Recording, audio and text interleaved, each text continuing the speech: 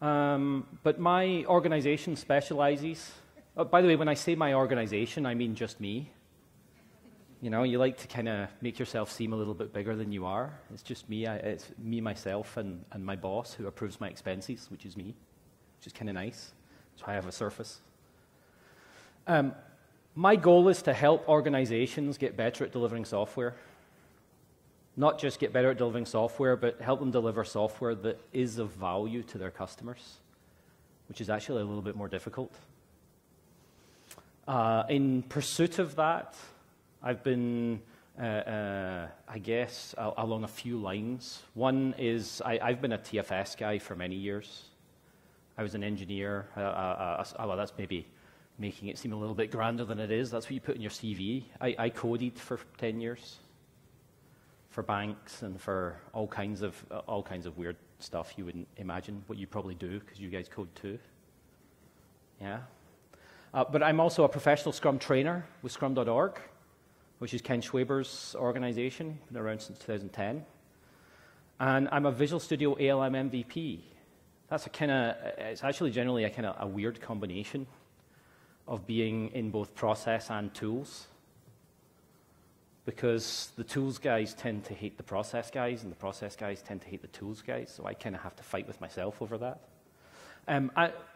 Just a note, if anybody's coming to NDC Oslo, you are awesome. You're welcome to come and join us for Tough Mudder afterwards. On the Sunday after NDC Oslo, there's a group of us doing Tough Mudder. Jacob's going to be there, conference organizer. Adam Cogan's coming for the second time, I'm sure. What's that? You're in? Awesome, yeah, because you just want to watch that? Yeah, it's pretty funny. For those that don't know what Tough Mudder is, it's a 18-kilometer obstacle course designed by the British Special Forces. So it's kind of fun, running through fire and getting hosed, all kinds of weird stuff. It sounds harder than it is because you get to tell people you've done that, but it is a little bit easier. Although I'm actually based in Glasgow, in case you figured it out from the accent, but I don't spend much of my time in Glasgow, which you probably also figured out from the accent because you can understand me. I spend most of my time traveling around the world with different customers, sometimes the same customer in multiple places, helping them. And it's interesting how different cultures approach the problems of Agile, of Scrum, of DevOps, and how that impacts on the way they do things, and ultimately the way the rest of us interact with other cultures as well. Because we in the West can be very critical of some of the Eastern cultures and the way they do things, but it's just different. Yeah, they're very critical of us as well, by the way, of how we do things. Oh, yeah, I had that. That was supposed to move when I clicked it. One of the interesting things that I've been talking about recently is whether you want to be an amateur or a professional. An amateur is not really a good word, not a good fit for what I actually mean. So I actually co-opted an African word. I spoke at Agile in Africa 2 years ago. I did one last year as well. And it's a word, kalabula. It's an awesome word because it actually means a bunch of things, as lots of words tend to do. It could mean amateur, but it's a little bit more like cowboy, but maybe a little bit closer to con man. So maybe there's an inauguration today, isn't there? Maybe a little bit of kalabula there. Because I believe that a professional software team is one that can deliver working software on a regular cadence that meets your customers' needs. How many of your teams do that? Yeah. Yeah. There are people that do that, but not all of us do. And you go to a different company, and you have a different experience. And I've actually caveated this. For me, working software means that there's no crashes or unexpected behavior. Because people we'll just call it working and ship it anyway. That's not the same thing. How many of you have software that meets your customers' expectations when you ship it? Yes, I know you do. Do you ship at least every 30 days? Awesome. Is it working software every 30 days in front of your customers? See, you're pretty far down that line. Many people are not that far down that line. Many people try it, and they have a hard time doing it.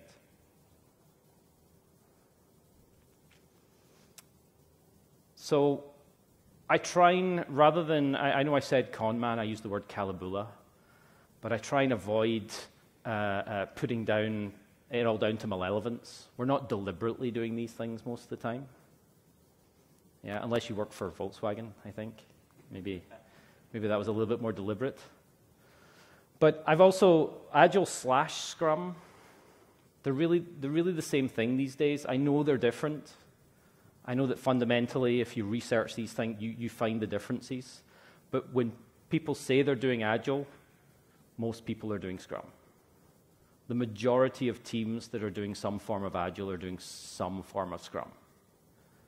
And I do use the term some form of Scrum very loosely. Because for most teams, we're doing Scrum, but we're only doing stand-ups. Yeah, we stand up and have a 2-hour meeting. And that's us figuring out how to build our software. And that's not really what we want. We want to figure out why this thing is not working for us. Why has Agile / Scrum / whatever you want to call it failed to deliver? So I'm going to use Scrum as the example. There are lots of different ways of approaching agility. Most people end up in the same place. Some of you are delivering well, so maybe some of the ideas I'm going to talk about don't apply to you, but I'm sure you'll have met them before. First off, we came up with some rules. The rules to play the game. One of the problems with the rules is most people haven't actually read the rule book. And the other problem is they think it comes with a strategy guide. If you go out and buy Monopoly, the board game, would you expect it to come with a rule book or a strategy guide? A rule book. You'll have to figure out how to win at that game. And if you didn't read the rules, would you expect to understand how to play the game? No, so why did so many people not read the rules? How many people here are doing Scrum? I'm okay if you're just calling it Scrum, that's okay, that's included in that. Yep, see more people put their hands up. Okay, how many of you have read the Scrum guide? About half the people that said they were doing Scrum. Yeah, and probably that doesn't apply to the rest of your team, because there's a reason you guys are at a conference. You're already in the upper percentage of people doing particular processes, practices, understanding your craft, because you're here to improve it. You're going to different talks. So you're all familiar with the Scrum framework, yes? Okay, what's the purpose of the sprint review? Do you want to? No? Okay, yes? To demonstrate what you've delivered? That's part of, that might be something you do during that. What's? Also to get the feedback from. There we go. It's an inspect and adapt moment, a Kaizen moment, whatever you want to call it. It's a place where we can stop, reflect on something, and make changes. We're going to inspect the product that we've just delivered, how we did it, and update the backlog. Yeah? It's the updating part that's the important part of that. A demo might or might not be part of that, whatever. Scrum Guide doesn't really talk about demos. You just want to present your work for feedback. But most people treat it incorrectly. Most people treat Scrum, I just picked one event, but they all have the same issue. Every event in Scrum is there to provide inspection and adaptation. Every artifact in Scrum is there to provide transparency. Do you guys have product backlog? Yes. Yep. Is it visible to everybody in your organization? Yeah, it's on the wall. It's on the wall. There you go. Transparency. Anybody, a stakeholder, can walk past and see where things that they care about are, and maybe they want to go and have a conversation with the product owner. Transparency. And then we have 3 roles. People think of them as job titles, but they're not really. They're just roles. They're a hat we wear. We might wear other hats in our organization, but the 3 Scrum roles are there to provide accountability. Each one is specifically accountable for something. And if it's not, that's where we're falling down a little bit. But what do people do with Scrum? I had a conversation there was an Agile talk in here at 9 o'clock, I think. And the guy coined this term. I don't remember his name, but he said, most people treat Scrum as checklist Scrum. We have a list of things. Are we standing up during our daily stand-up? Check. We're doing it right. Forget the reason for having the thing in the first place. We've got that thing, we call it that. Do we have somebody who's called a product owner? Check. Do we have a project manager? It's like Scrum Master. Check. Yeah, and it's not going to work. We need a product owner. We need them to be accountable for value in the product. That probably means they have profit and loss accountability. If you don't have profit and loss accountability, where's the negative impact of building the wrong thing? Are you really accountable if you're not in charge of the money? Many organizations, I've got a few anti-patterns here I want to talk about, but I want to talk about more than that, because many organizations use project instead of product. And if you focus on delivering project and you care about the delivery of project, well, your customers don't use projects. They use products. You need to make them the same thing. The money flows into the product, and you build different things in there. Otherwise, you end up with technical debt. You end up with fragmentation. One of the biggest anti-patterns is an absentee product owner. You might have somebody who's called that, but then they're not there, they're not available, they don't actually do the thing, they don't own the backlog. And if you don't get a good backlog from your product owner, who makes the decisions? Development team. You guys just go, well, we've got to do something. You can't sit here and do nothing all sprint. So we're just going to pick stuff to work on. Is that the right thing for your business? Does that fulfill the strategic direction of your organization?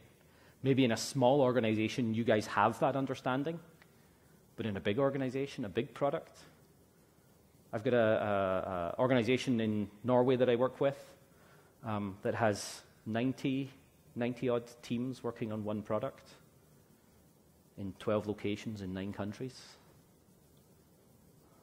That's hard. Do all of them know what's going on? Not even close. So having an absentee product owner is really bad. My favorite one is when the product owner says they're too busy to turn up at the sprint review. That's my favorite one. And I always say to them, well, if you don't care about the product enough to turn up at the sprint review, why should your development team? Yeah? Absentee product owner, that's one of the big ones. If you're looking at, in your organization, at why you're not being successful at Agile, the majority of the time, it's the product owner role that is lacking. It's not having good backlog. I have an expression, I say, if you walk into your daily Scrum and your development team doesn't totally understand everything you're going to select from the backlog, and it's already got a value associated with it by the business, it's already got an effort estimation by the team, it's already been broken down and actionable. If that's not true, you're not doing refinement. You don't have a good backlog. That's the product owner's responsibility. You need to get there. Overcommitment of teams in their sprint is a really hard anti-pattern. It's a really hard one to get out of because people think they need stretch goals. The problem is we have this iron triangle from traditional project management that still hangs around even though we say we're doing Agile. Yeah, we still have people in our organization that want to fix schedule, scope, and resources. So the only thing that can vary is the thing they can't see. At least they can't see just now. is quality. What do we do in Scrum to fix quality? To put a pin in it? We have a definition of done. Here's our minimum quality bar we're going to achieve at the end of every iteration. That's the thing that I hold the development team accountable to.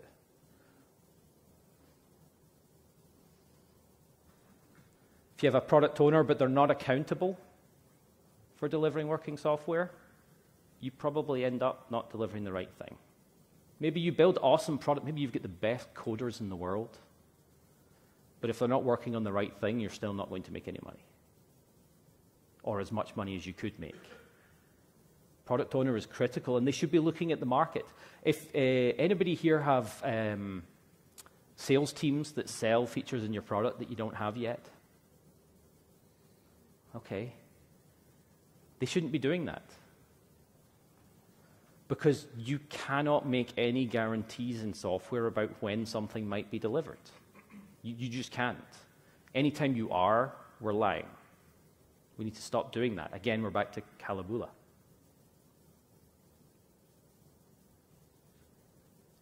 You see organizations like Microsoft, who recently made a large transition to agility, they tell you about stuff once it's in the product. So they have a bunch of stuff that they turn off. They hide behind feature flags while they're still kicking the tires. But while they're still kicking their tires, they know that we can ship it because it's in the product. It's done. Might need some tweaking, but it's mostly there. We can say we've got that. And if you don't have a product owner that's looking forward in your market, looking at what your customers are going to ask for tomorrow, not just today, you'll end up with the sales team having to sell product features that aren't in your product in order to get ahead. Because your competitors have those features, so you have to. That's your product owner's responsibility, to go and figure out what those things are and get ahead of that curve. And that's hard. I couldn't figure out what to call this. I know what I mean in my head. If you're British or anywhere in the Commonwealth, you will understand Chinese whispers. It's a little bit non-PC, though, these days. In America, they call it the telephone game. Does everybody know what I mean? See, it's a couple of people shaking their head. So it's that game that you play in school where you line up all the kids and you whisper something in one person's ear, and they whisper it to each other all the way down the chain, and what comes out the other side? It's not the same. So if you have a large distance and many people between you and your customer, how would you possibly expect to build the right software? Because what the message is going to get garbled. Get tighter feedback loops more often. Just because a development team needs left alone during the sprint to go build something doesn't mean they're not involved in refinement, which also involves the customer. Get right up close to the customer. There's a lot of fallacies about Scrum. And one of them is that you don't want developers to speak to the customers. You want to keep them as far away as possible. Many people believe that that's Scrum says you have to do that. Just like Scrum says you have to stand up during your daily stand-up.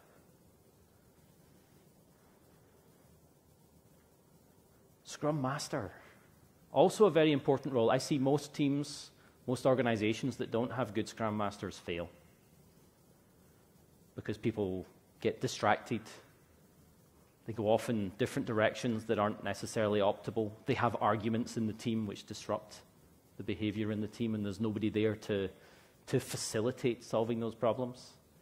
I'm not asking the Scrum Master to physically solve those problems, but they need to be there to facilitate it so things don't get out of hand. You heard the expression invisibly present? A Scrum Master should kind of be invisibly present. They've done enough. They understand enough about the team, the dynamics, that they can kind of not look like they're not doing anything, but just tweak every now and again. It's a very powerful role. But they're responsible for the process.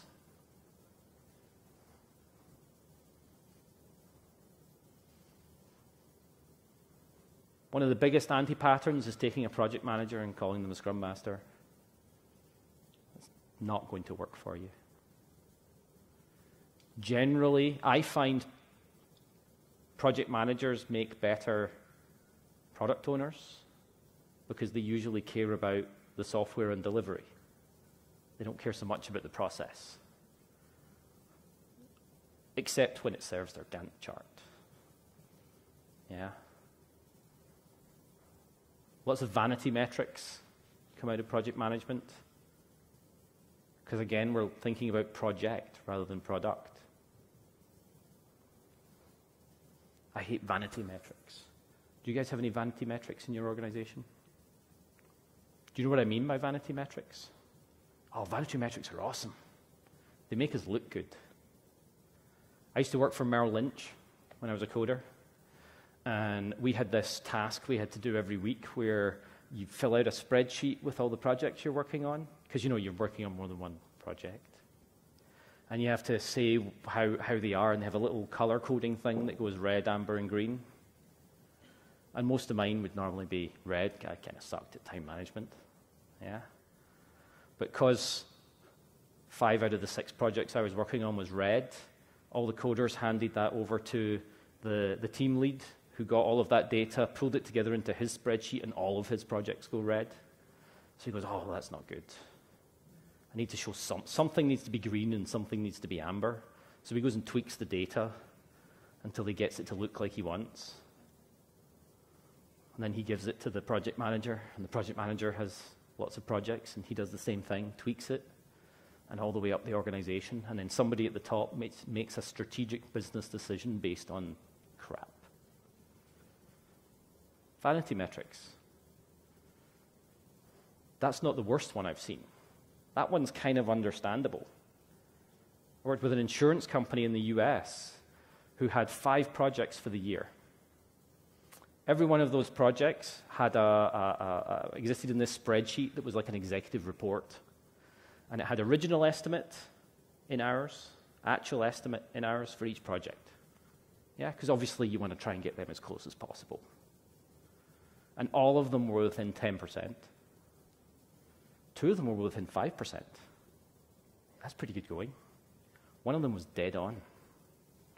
I think it was 3,600 and something odd hours, estimated exactly the same, delivered. So I just turned it around and said, but this is BS. How did this happen? And I'm like, well, the figures were so bad, so much difference, and management beat up the project management team for it, that they decided to create a system whereby the project managers could submit change requests to the original estimate. And this project manager just got their change request in at the last minute. Business is making decisions on it. Calabula. It's fiction. But it's oh so common. Okay, so we tried with just process. What else did we pull into this puzzle of software delivery? I could actually talk all day on process dysfunctions, but we decided that, well, maybe we need to focus on engineering a little bit more. That makes sense. Yeah, we need some engineering standards. Continuous everything is a good idea. And I'm not saying it's not. Just like I'm not saying Scrum is a bad idea. Engineering standards are a good idea. But they kind of ended up a little bit weird because people like Microsoft handed us slides like this. Everything on that slide is a good thing. I'm not going to object to code reviews. In fact, I think they're a good thing. Automated testing, telemetry, release management. They're all things we should be doing, isn't it? I'm sure if you're delivering working software every 30 days, you've got quite a lot of these things in your software. It's built into the software. It's building? It's built in. Built into the software. Yeah. If you want to do it well and you want to do it fast, you've kind of got to build it in. Okay, that sounds fair. Compile, deploy. You heard of that one? Oh, I've got a scarier story than the one you're thinking of. So I worked with a bank very large international bank in Europe. I'll not say where, because you'll guess the bank immediately if I tell you where. And they had 5 servers in their real-time banking transaction system. This is real-time banking. And I was working with them, helping them get their code into TFS. And I said, well, where's your source control? They're like, oh, we don't use source control. I'm like, what do you mean you don't use source control? Well, it just seems to get in our way and slow us down, so we don't do it that way. I'm like, oh, okay, you must have some really clever solution built into the software, whatever it is. What do you do? I said, oh, we'll log on to one of the servers, and we just run Visual Studio, change the code, and recompile it. And I'm like, oh, okay. You sure there's not some risk in that? They seem to think it was fine. It was fine. And they're the only ones that know how to use, configure, and manage this system. So management can't tell them to do anything different.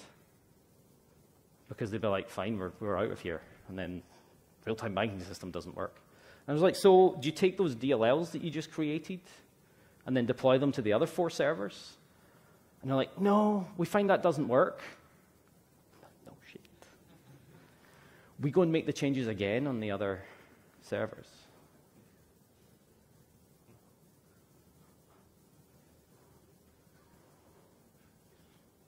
Does that sound like a professional team? Okay. Well, they're getting paid for it. So. They're getting paid for it. I don't necessarily, just because we're getting paid for something doesn't, so we call professional football players because they're getting paid for it rather than amateurs. But in a complex industry, that's not how we do that. If you're a professional, you normally are a member of a professional body. You probably adhere to standards, rules. Maybe you've signed up to some kind of, I don't know, what would you call it? I will do no harm code of conduct. That's the word I was looking for. I'm pretty sure there's one for this conference for speakers. That's the one that stops me from swearing even though I'm Scottish. It's very difficult. Some kind of code of conduct. Okay. Can we agree that that's maybe a better definition of professional for our industry than just we get paid to do it? Because I've seen some VB code out there, and I'm pretty sure people get paid for it. Well, it depends on how you use the word. Sure. Yeah. You can be a bad professional. You can be a bad professional or a good professional, absolutely. I'm defining professional as in the good category, yeah. Okay. So those guys aren't very professional. They're kind of amateurs. I would just use amateur in that case. Very amateur. What about if we're not getting feedback? Do you get feedback at the moment from your... I assume you get feedback from your customers? Yeah. Yep. Anybody use telemetry on their application to understand what's going on? Yes? Software product? Yep. You have some kind of telemetry in your application and you're going to view that telemetry. Maybe you get telemetry on user usage. Maybe you get telemetry on performance. Maybe you add those two together and you can understand whether your deployment you just shipped is making your product suck and then you're getting less users. Or you change the way your homepage looks and you get less users or more users. That's good feedback. In fact, that's probably better feedback than talking to customers because customers lie.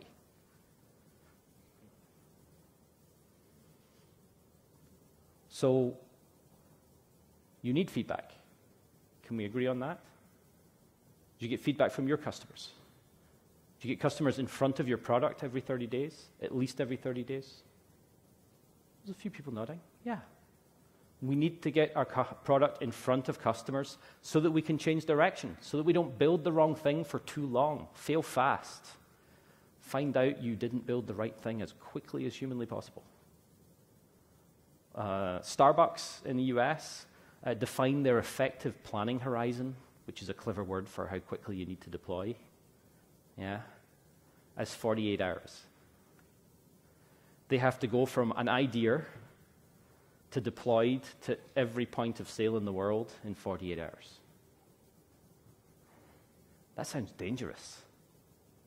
And occasionally it is. Have you ever been into Starbucks and they can't take credit card payments? or they can't take your Starbucks card, because I have. Every now and again, they have a problem. We're cash only today. It's because something's gone wrong. But the value they get from deploying more frequently overwhelms the loss from taking the system down occasionally because something rolled out that was bad. At least, hopefully, that's the plan. Hopefully, they're using Octopus Deploy, and then they can roll it back really quickly. Forward, forward, forward. We're going to roll it forward? Okay. Forward is much better than back. Well, if you've got data involved. What if you have no quality bar? Does everybody here have a quality bar for the product? It compiled. We've checked it in, or maybe not checked it in. It compiles. Now it's good. We can ship it. You guys are Octopus, aren't you? Okay. Okay. What company do you work for, sir? Not saying. I've seen lots of teams that's their standard for the code works. It's compiled. I usually ask them about testing, and that's the other team's problem. What do you mean that's the other team's problem? Do you have another team for testing? There's a Yeah. big fence. Big fence? You just throw it over the top? Yeah. Throw some DLLs over. That's the best. What about for your ops team? Do you have an ops team that deploy it? Somewhere in the organization. But it's truer than you think. Lots of organizations still have the understanding that you need to have separate test teams. That organization I was talking about with 90 teams in 12 locations, they have QA teams that are completely separate from the development teams. Very rarely do they have testing skills on the development team. So how do you think their quality is? Yeah. Their software's $50,000 a license, and they make billions of dollars every year. So just because you don't have high quality doesn't mean you can't make money. And that's usually the biggest argument for not caring about quality. Well, we're still making money, so why should we care about that stuff? But if you have no quality bar, you're going to have undone work in your product. Stuff that doesn't meet the quality bar that should have been there. And that builds up over time, even if it's very small. Yeah? Even if it's 1% you didn't do every sprint, you go to ship your product after 18 months of sprinting, because that's what these teams generally do, and they find, oh, there's a whole bunch of stuff that doesn't work. Do you have your tests first? You heard the expression, test first? Do you think it just applies to TDD? Many people only apply it to TDD. I apply it to acceptance criteria. I apply it to requirements as well. What are your testers going to go do on your software? If I don't have that up front, and I have a bunch of requirements that I give to my coders and I give to my testers, because, they're separate teams, and my testers go and write test plans, but don't give them to the development team because they don't need them to go write the software. We should be able to build the same thing. What happens when we go to run those test plans against our software? Well, there's practically no chance of it being the same thing. I just spent 4 days teaching 2 Scrum classes for a company, and I get them to build software in the class. It's greenfield, so it's super easy. They have to build a website. But most of them weren't web developers, so that added a little bit of fun. And then the rest of them weren't actually developers. I had the CEO and the CFO in the class as well. But yeah, I make everybody build software. Because you have to have built software in order to understand the complexities of building software. Even if it's simple, so I only give them 30 minutes, so, that's hard. But it's difficult. That idea of, this no ops kind of has 2 meanings. I mean it as the wall between, we've fixed the wall between dev and test, but we've still got a wall between ops, so we throw it over the wall to some ops team somewhere. My favorite example is a insurance company in the US, and their software is hugely complicated. It shouldn't be, because it's not a complicated problem that they're trying to solve, but they have 600 people working on it, 400 testers, because it takes 9,500 hours of QA to ship their product. Manual QA, because they've got no automation either. So why does it take, and they're not running their full regression, nowhere near close to running their full regression. What they're doing is picking and choosing based on what they think might be the things that have changed. And why do they do that? Because their software is full of technical debt. So DevOps was this thing. I think of DevOps as a set of practices that we're going to pick from. We're going to decide which ones make sense for us. Yeah? Some are going to make sense in your organization. Some are going to make sense elsewhere, or you might do them differently. But management got word of this DevOps word, and we kind of all have to do it, and they think of it as this magical ice cream. But we know it's another unicorn. But this unicorn is the one pooping the ice cream. And we still have to feed it to our team.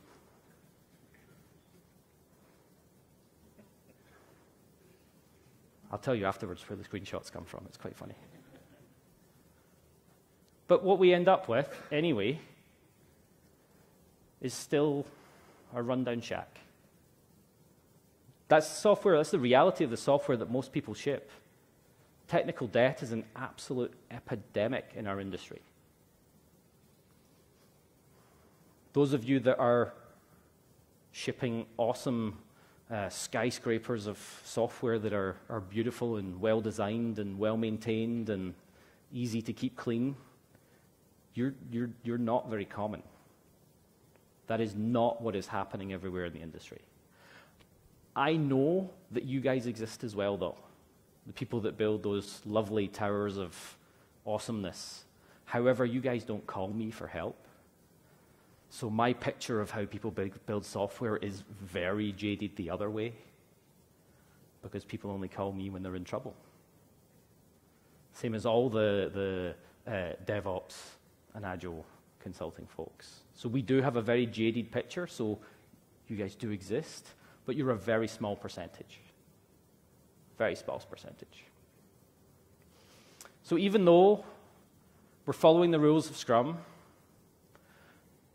and we're doing this DevOps thing, we've got engineering practices. We're trying to move towards engineering excellence. We're kind of not doing that well because our choices are bad. So we're still amateurs. We want to be professionals. We don't have values. We're making decisions every day.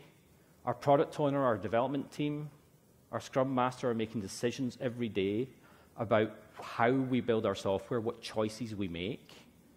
And we perhaps make them because that customer is shouting loudest. And that's not really the way we want to go. We need some kind of values to go by. I've got a list, if you're interested. We need courage. We need courage to say no to our customer. No, you can't have that by next Tuesday. We need courage to say to our product owner that things aren't going so well this sprint. So we get transparency. You can't have transparency without courage. You end up with vanity metrics.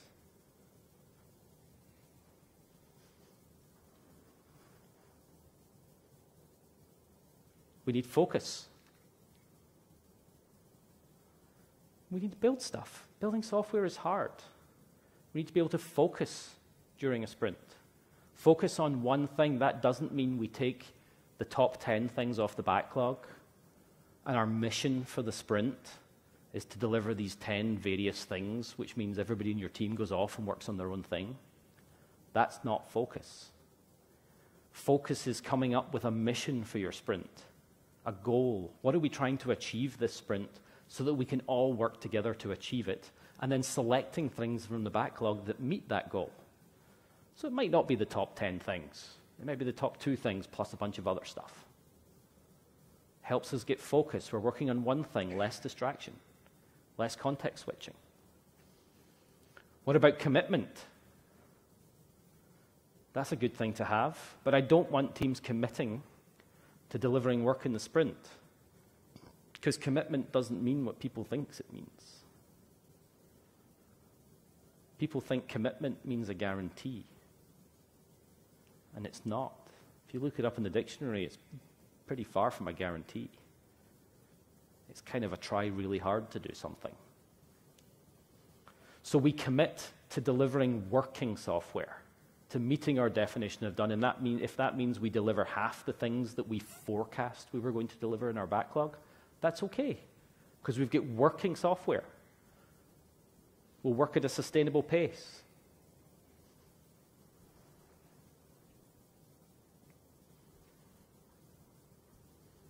I hope we're going to have respect. We're going to respect our customer to deliver them high quality that doesn't have hidden work.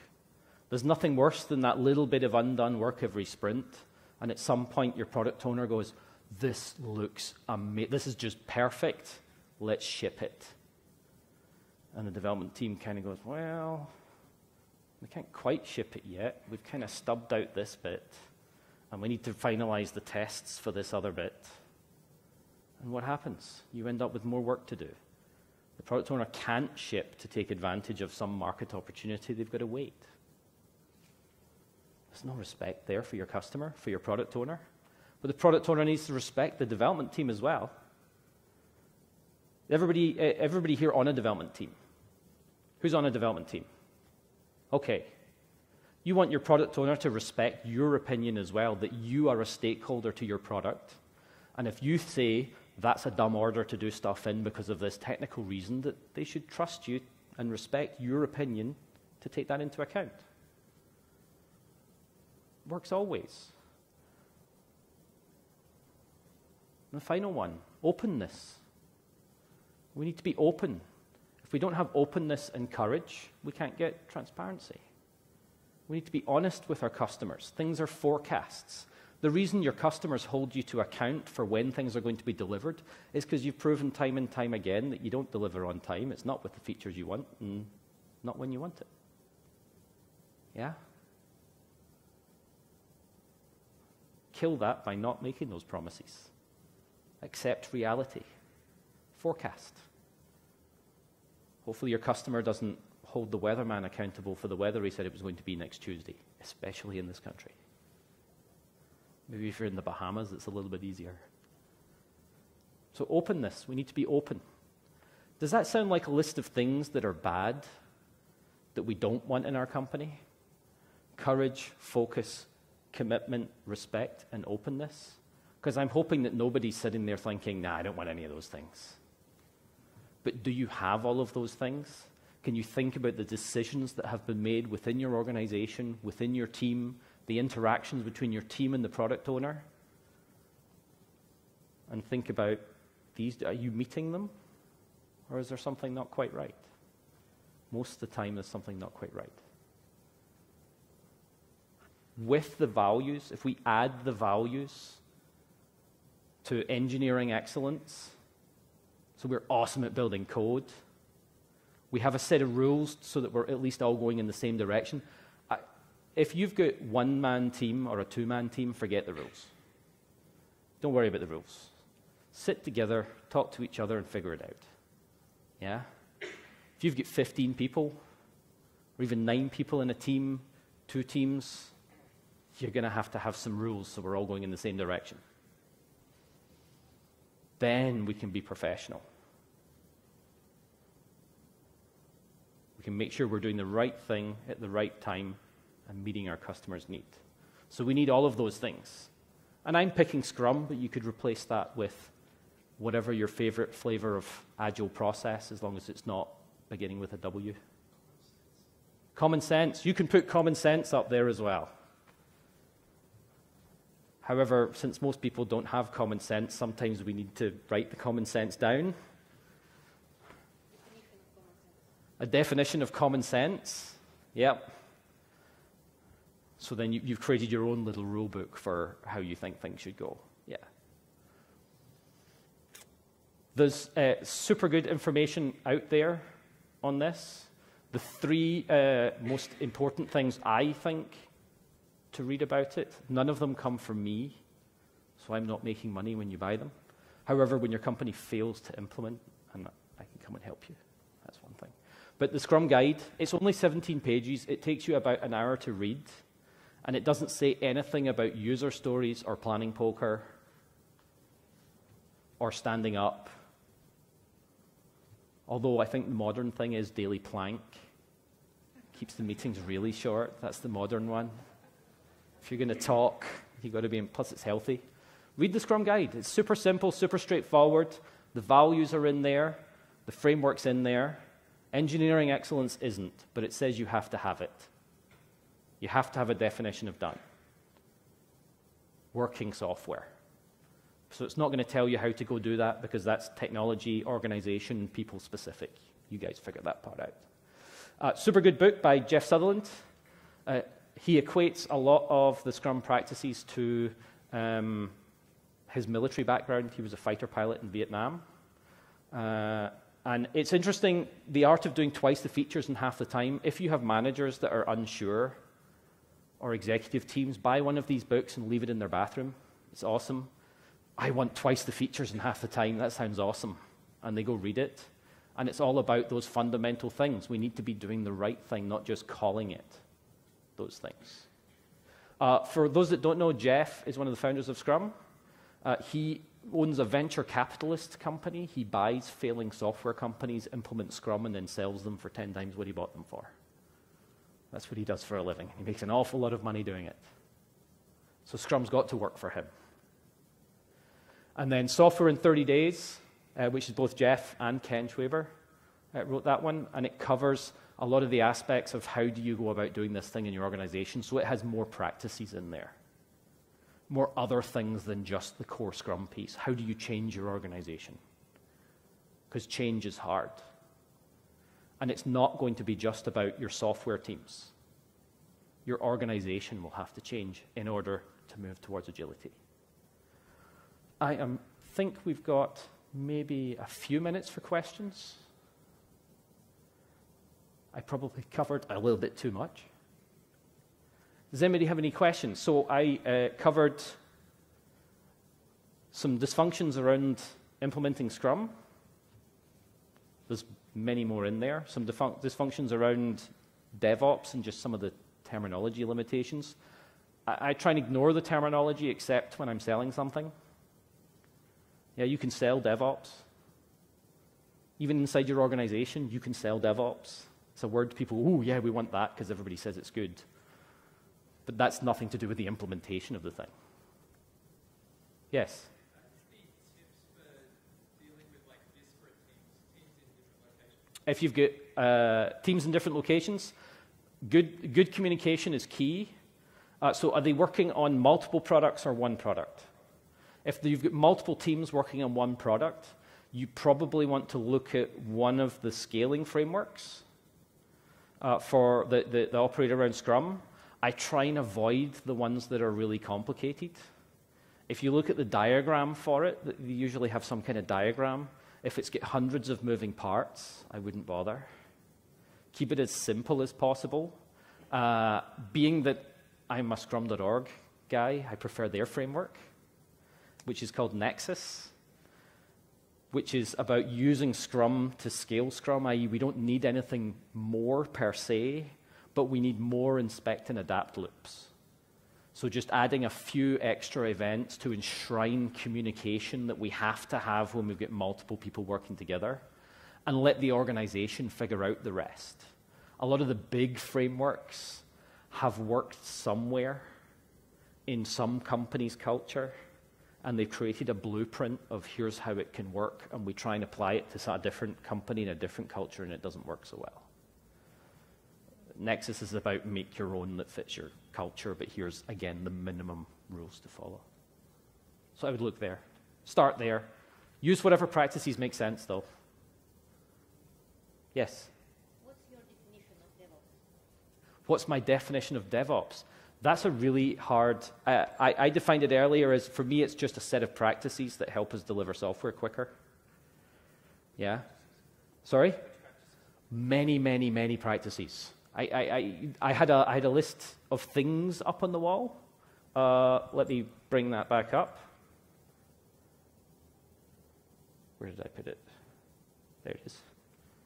I stole this slide from Microsoft, so obviously their product meets these practices, but, wow, I know, there's some wiggle room there.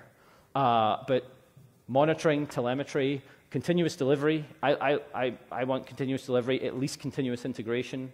I want a minimum set of branches. Less branches is better. If you're going to have lots of branches, they're temporary. Use Git. Yeah? Did you have a particular question? A different question if you want to finish this bit first. I'm okay. I've learned a bit about continuous delivery, continuous deployment, and continuous integration. I don't really know what application lifecycle management is. Okay. How do they relate? So that's a super good question. So the question was, how does application lifecycle management, which is another term that we hear, relate to DevOps and Agile? There was actually a blog post by the ALM Rangers recently, which had a little bit of that. I disagree with some of the detail in the blog post, but ALM is application lifecycle management. So I've got an idea about building an application, all the way through to not only have we built the application, we've deployed the application, we've gone around our feedback loop, but that application's at the end of its life. So you know, you've heard the term SDLC, Software Development Lifecycle Management. That's the bit where you're building software inside of ALM. And DevOps, to me, is just a set of practices that helps us do ALM, but ALM's not a good term anymore. Yeah, ALM doesn't sell anymore because people don't think it's awesome, because ALM doesn't care whether you're doing waterfall or Agile or whatever. It's just you're managing the life cycle of your product and a bunch of practices to help with that. And DevOps adds speed to ALM. Deliver quicker. And Agile adds a little bit of organization to that that's not waterfall. Does that gel with your thinking as well? Another ALM MVP down here. Yeah. Does that maybe? Everybody will give you a different answer. I think I've got Donovan Brown's answer, who's the Microsoft's DevOps guy. Union of people, processes, and products to enable continuous delivery of value to the end users. That's his definition. That's a bit wider than mine and a bit more of a mouthful, and it helps them sell TFS. But he's a product guy, so that makes sense. Any other questions? Cool. Thank you guys very much.